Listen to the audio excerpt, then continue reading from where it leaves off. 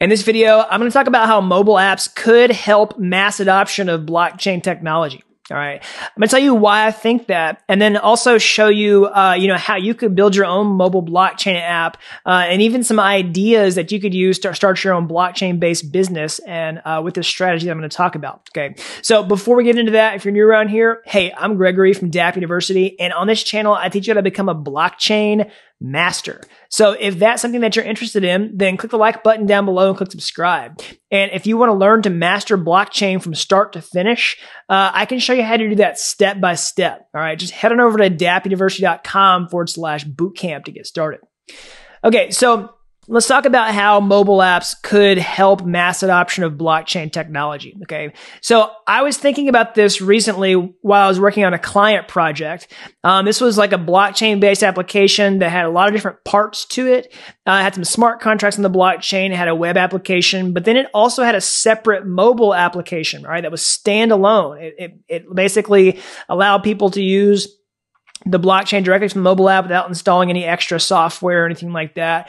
It had a really great strategy for onboarding new users.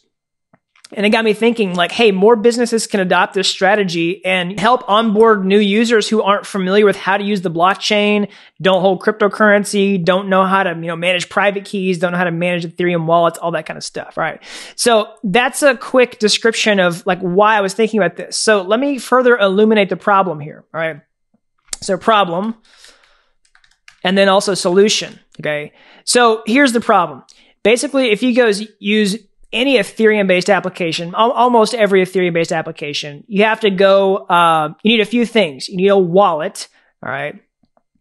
So we need a wallet here. So one, need wallet. And then also two, you need cryptocurrency. For example, if I wanted to go use Uniswap, I need a MetaMask extension on Chrome or maybe some other Dapp browser.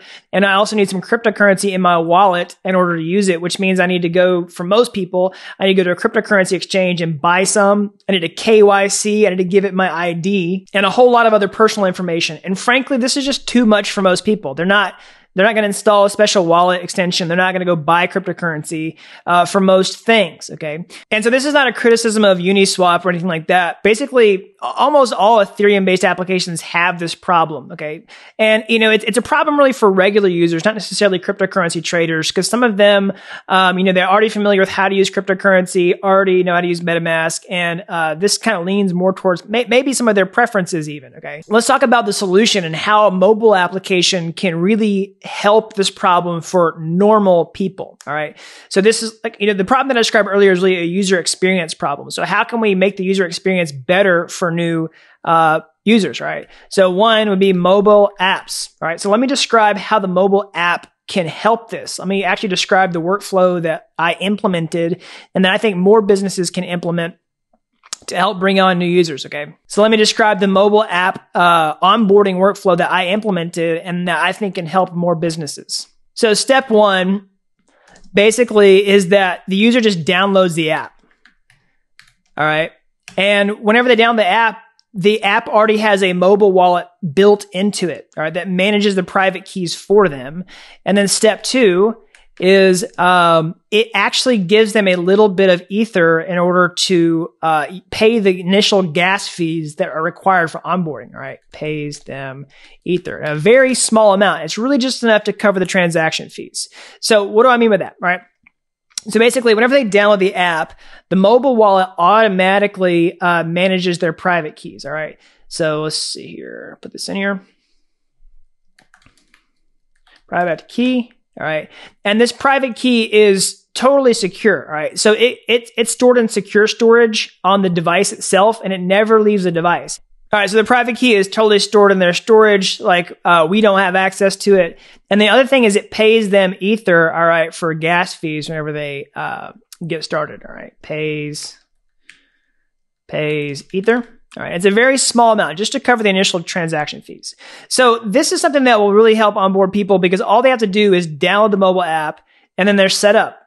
They have their wallet integrated natively in the application itself. It can sign transactions. They can confirm the transactions, sign them on the device itself.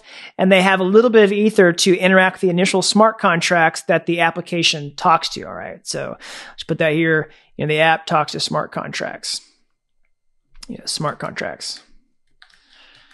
All right. So now I'll pause here and say that there is a little bit of trust involved with this application, right? Totally. I totally get that. But what I'm saying is there's a sliding scale of decentralization versus centralization and trustlessness versus complete trustlessness.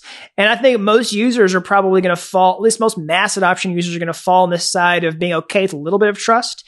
And, this code can be fully audited. It can be open source where people can see what happens behind the scenes. So that there is an enhanced level of trust here.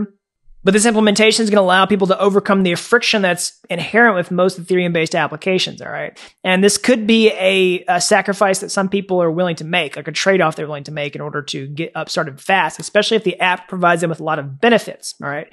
So let me tell you what some of those benefits might be, and those will give you some app ideas for like your own business that you could create to employ this kind of strategy, all right? So one good example might be something like let's just say a savings account, all right? A mobile savings account that's blockchain based. So basically what you could do, all right, let's just put that here on the board, savings account. This is an application that has a use case that would actually benefit people. So, and this is another thing holding people back from blockchain mass adoption is having a really good, compelling reason to even use it in the first place. So if you have good user experience and then also a really good, compelling use case, it makes them want to download your app instantly and get started right now. So basically, what if you had a savings account that could offer them, let's say like 10% interest, for example? You could hook into one of the DeFi protocols and actually get this interest. What if you wanted to hook into something like Compound, for example, and take advantage of a competitive interest rate, all right?